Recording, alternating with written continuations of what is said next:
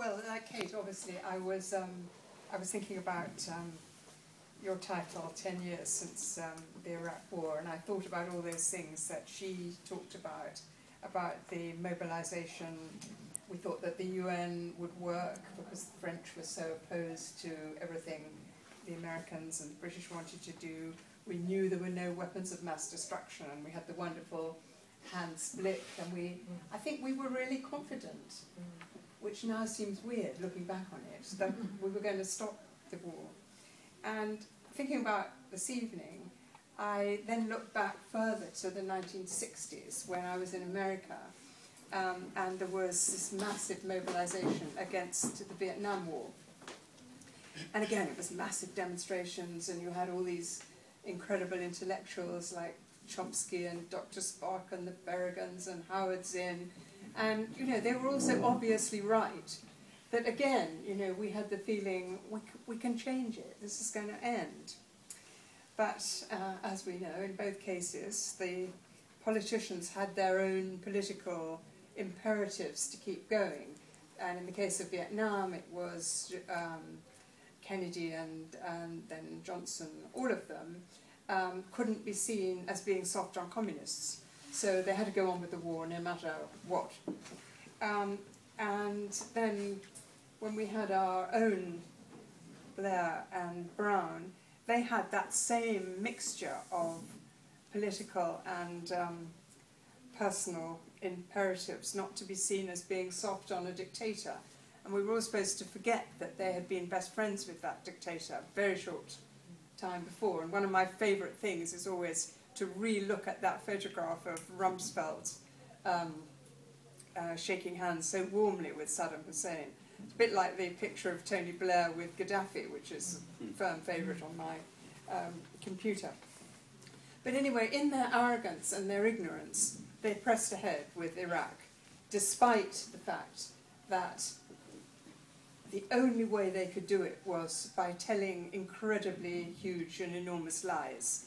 And none of us will forget Colin Powell, from his shaming performance in front of the UN, or indeed Tony Blair and his dossier, and the idea that in 45 minutes we could all be wiped out by those non-existent weapons of mass destructions.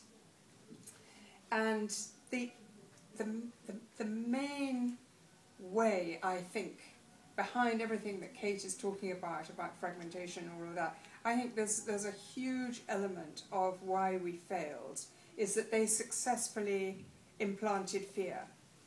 And they have done nothing but continue with implanting fear. I mean, we heard Cameron in Algeria just this last week saying there's an existential threat because 40 terrorists have tried to take over an oil plant. We are now suddenly unsafe. And it's the old Blair game. I'm not going to talk much about the toll of the US wars, in which, of course, Britain has been such a partner. But if you look at the countries, Iraq, Afghanistan, Somalia, Pakistan, Yemen, and you look at those lost lives and lost livelihoods, lost homes, exile, poverty, and everything that we are actually responsible for, it's such a horrifying total that it's something I think it's really hard for any of us to take in. And we have to ask, you know, what was it for? Well, we know what it was for. It was partly about oil, but it was mostly about imperialist domination, American domination. And of course, as you all know, the tentacles of the war went and remain so much wider than those countries I've named. They went to every single continent. And I really like your title, The Reality of War Without End, because that is what we're looking at. And I just want to say something about some new kinds of war, which are now very much on the American agenda. And I think we have to hold them in our minds because it's different. And I've got five headings. Drones, obviously, killing from thousands of miles away, no loss of US soldiers, only profits for American companies. Then there's the use of private contractors, particularly notable in Iraq and Afghanistan. They do the fighting, they make the rules, and again, they make massive profits for companies like G4S, Blackwater. Thirdly, you have proxy wars, such as in Somalia and now in Mali, where you have soldiers from very poor countries being paid to fight these wars and do the dying. In Somalia, of course, you have Uganda and Rwanda. And in West Africa, you have every West African state in the most extraordinary coalition. And fourthly, I'm just mentioning the preparations for wars. There were 170 bilateral and multilateral US military and naval exercises in Asia alone last year. That's kind of an astonishing total. And the last of my five, and less visible than the others, and in my view even more frightening, is the cyber war. And we're beginning to get, well, we've had, over the last little while, we've had a lot of examples of the American-Israeli attacks, cyber attacks on Iran, and we get something, skirmishes between the US and China cyber wars, and those glimpses aren't enough. We need to know much more about it. And all of this toll of destruction, the thing that I think is the most horrifying about it is there's no acknowledgement by the people responsible.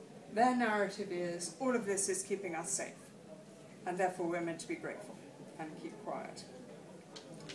And I want to, when we're thinking about this overall picture, I want to flag up two symbolic areas in the world of war without end. One, already mentioned by Kate, is Palestine, with its incredibly rapidly deteriorating social and political future. And the second is Guantanamo Bay, where you have 177 men, the vast majority of whom were long ago cleared by the Americans of having done anything wrong, all of whom have been held for 10 years completely illegally, outside any kind of international law, outside the Geneva Conventions. And the unthinkable thing is, they are very likely to be there forever. And I mention these two just because I think they don't only illustrate the horror of war without end, but I think that they illustrate something horrible that's happened in our society, which Kate didn't go into when she talked about why are we less successful in our mobilization than before. And I think that one thing that's happened is we've become numbed, not we obviously, or we wouldn't be sitting here on a Monday evening or Tuesday evening, whatever it is. But I think most people have just accepted that this world of destruction is normal, and the absolute outrage, which there should be every minute of everybody's life about Palestine or about Guantanamo, isn't there. And this is a kind of real problem for us. And just to say two things against what I've just said, I'm sure many of you were on the amazing march for Gaza after the last attack, on that day when the rain was like Africa, you know, it just didn't stop. We were drenched, and it was the most amazing mobilization, and I felt so heartened and so kind of proud of us all that we were doing it. And then on Guantanamo, you know, there are a few stalwarts who demonstrate and go in their orange suits and never stop talking about it, and, you know, good for them. I think it's brilliant. And I want to mention Islam Channel, which last week did 2 specials on Shaka Amar, the last person from Britain who's still there. And, you know, they said, do you want one segment or 2 segments? Well, let's have 2 segments. And they, you know, it was a whole hour. And could you get 5 minutes on Channel 4? No, you couldn't, you know? It's... And I also want to say one other thing that I think should give us all incredible pride in the anti-war movement, that the last but one Prime Minister cannot appear in public in this country. And any time I feel down about anything, I think about that. And it's an amazing achievement by all of us.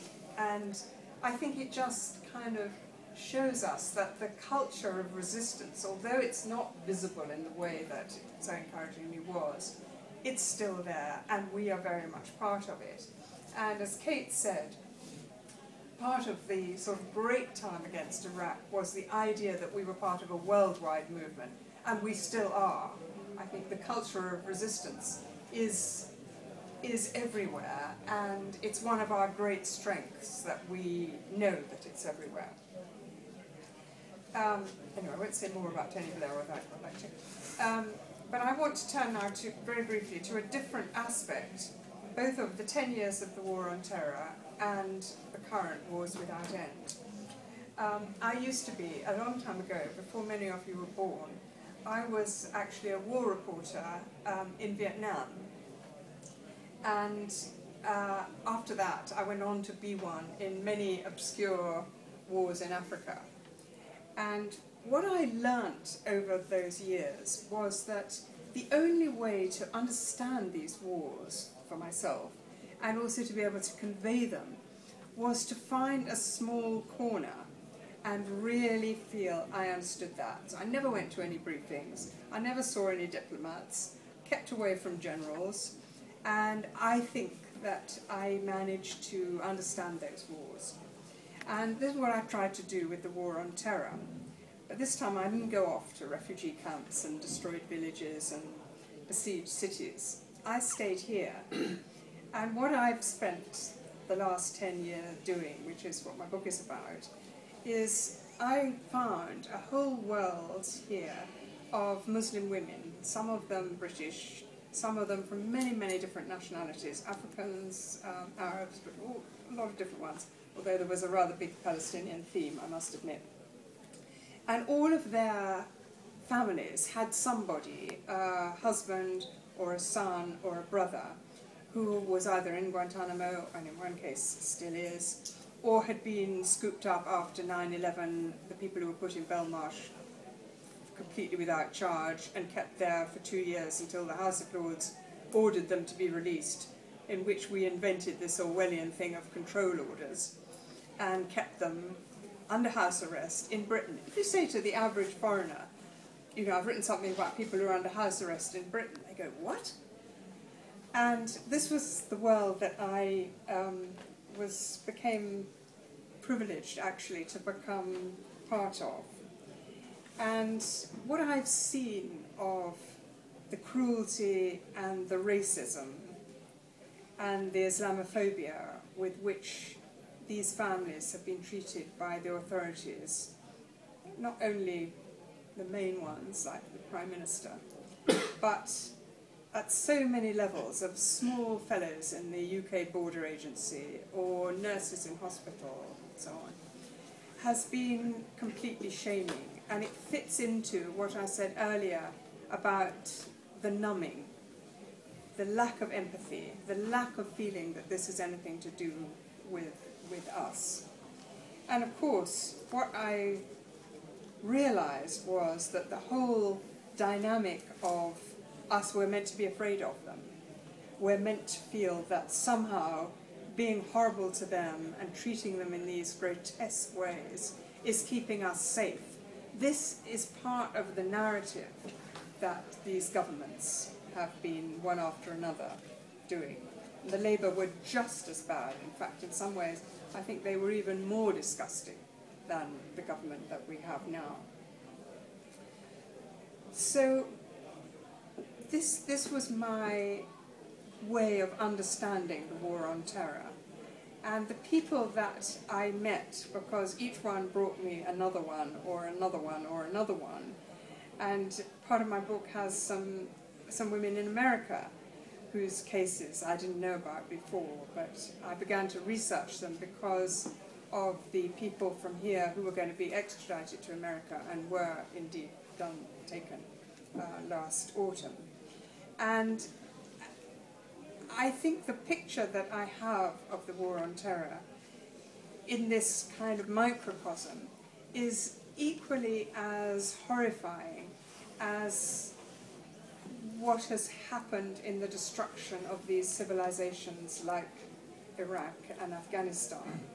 And I think that for all of us,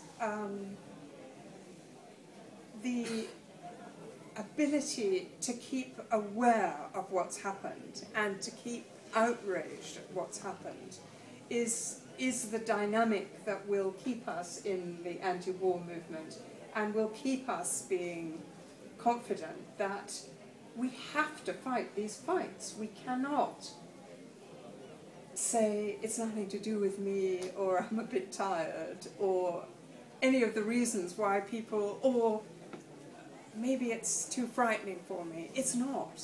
It's our world, and we have to claim it. So, I'm really pleased to have been invited, and I'm very pleased that my friend Celius is here, because there's a huge overlap into this world that I'm talking about of almost entirely women, and what is happening with the Justice and Security Bill and the other things that this government has brought in, which target the communities that my friends are on the edges of. And I know that NMA is very involved in this kind of world as well. So